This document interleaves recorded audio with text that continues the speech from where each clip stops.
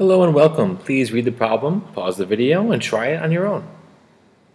Okay, so I'm going to sketch a little bit as I read this problem because this problem has a lot of context to it, so I want to make sure I'm making sense of it. So we have an asteroid that's this distance in miles from Earth. So, why not? I'm going to draw the Earth. This is my Earth. I'll call it E. And let's say the asteroid, we'll call this asteroid A, and I have color here, so I'll draw in red. So here's asteroid A.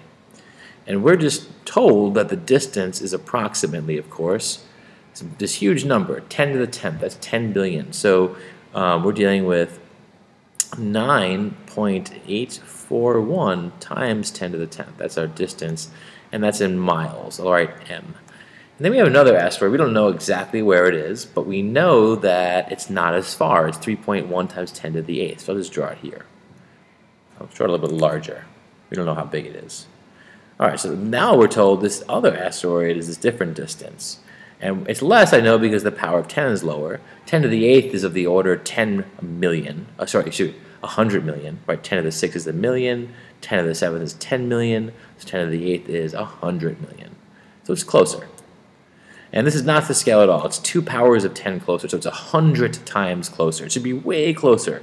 I should probably draw it like right here. But I already drew this line, so I'll leave it. So the idea, they want to say how much further is one asteroid from the other. So you can imagine the paths of the asteroids in terms of distance, right? If I extend this like a circle, right? Right here we have this path.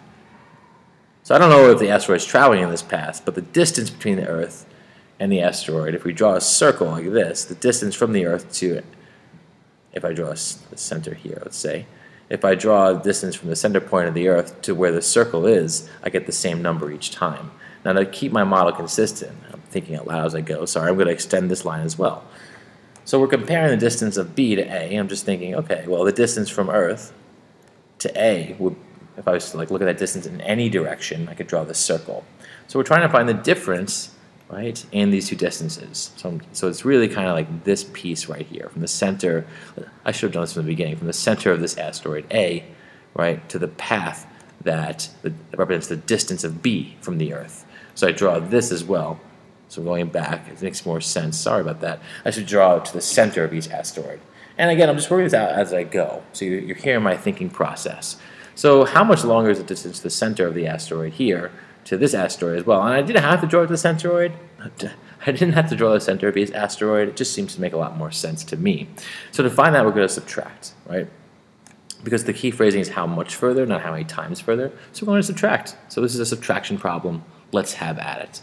So we have 9.841 times 10 to the 10th miles minus 3.1 times 10 to the 8th miles.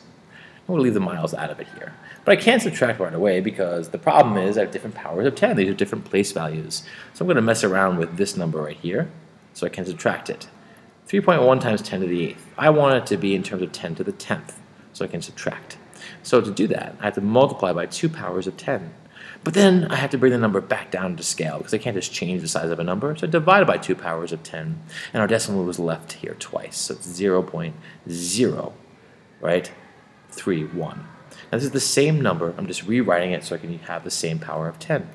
So canceling this out.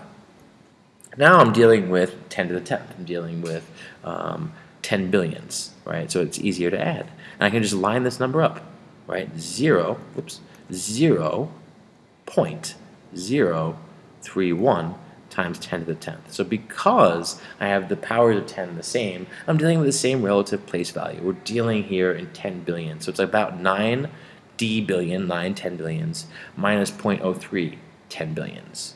All right, so 1 minus 1 is 0, 4 minus 3 is 1, 8 minus 0 is 8, and 9 minus 0 is 9. So this is in terms of 10 billion. So here our answer could be 9.81, we don't need that 0 there, times 10 to the 10th. So I'll write that down, and that's our answer, 9.81 times 10 to the 10th. And that's in miles, so you can put the units there as well. All right, oops. Thank you very much.